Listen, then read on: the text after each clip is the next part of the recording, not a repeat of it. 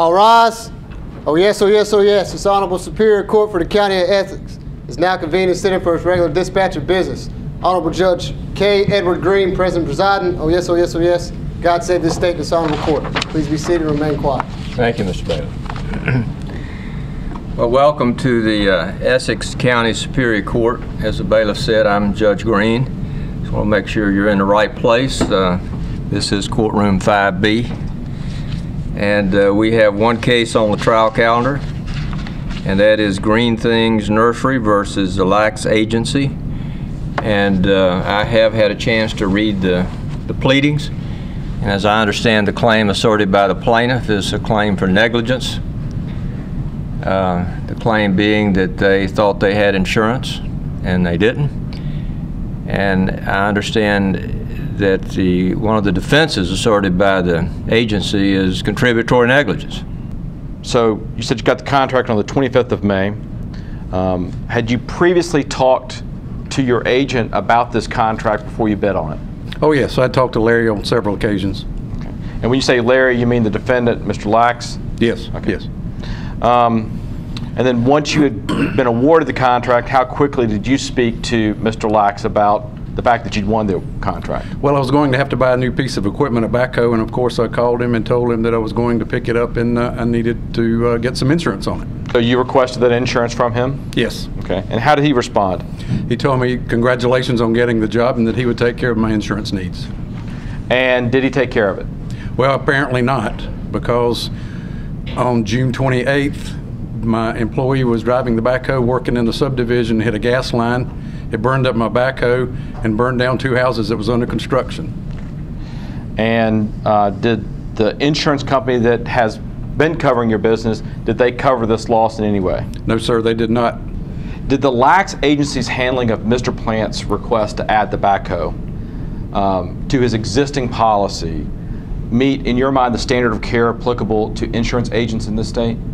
In my opinion, no, sir, it did not. Can you tell the judge the reason for your opinion? Okay.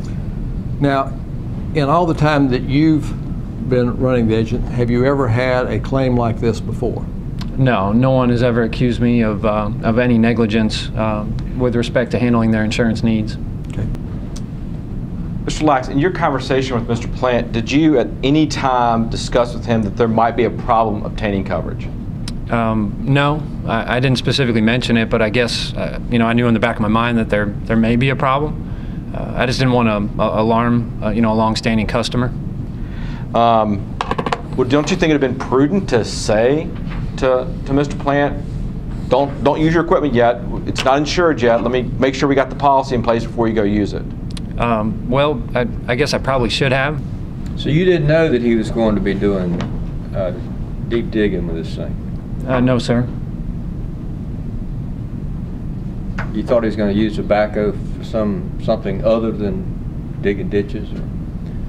As in doing, you know, in the past, like I said, you know, sometimes having to work with railroad ties or something a little heavier, just, you know, again, being an insurance agent, I don't know exactly, you know, the operation of a nursery. I understand the general gist of it, but I did not know what they were using the backhoe for.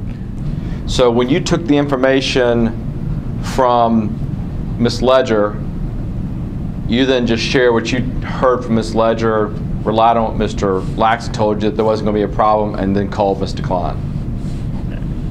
Well, yes, I did. I tried to talk to Larry at the time, but he was in a meeting with our marketing representative from Glacier Mutual at the time. Okay. Mr. Morris, would you agree that a competent agent, using reasonable care, would ask his customer questions to determine facts that would affect coverage if he becomes aware of anything suggesting that the business might have changed? In a perfect world, that would be right. And if the agent is unable to procure this coverage requested by a customer, would it be the normal practice to promptly notify the customer if he or she is not able to procure the requested coverage? I'd suppose so. And in this situation, Mr. Plant did what an ordinary businessman would do in this situation. I think as a result of that, what we have are clearly laid out, clearly defined, clearly delineated damages that Mr. Plant has suffered. $750,000 judgment for the loss of those 2 houses and $125,000 loss for his backhoe. And we'd ask the court to award that to him and to find in his favor. Okay. Have you fellas tried to settle this case? Tried hard. Okay. All right, Honor. thank you.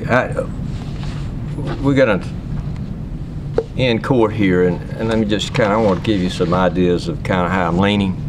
I need to think about this some more, and I need to read these long trial briefs that y'all gave me.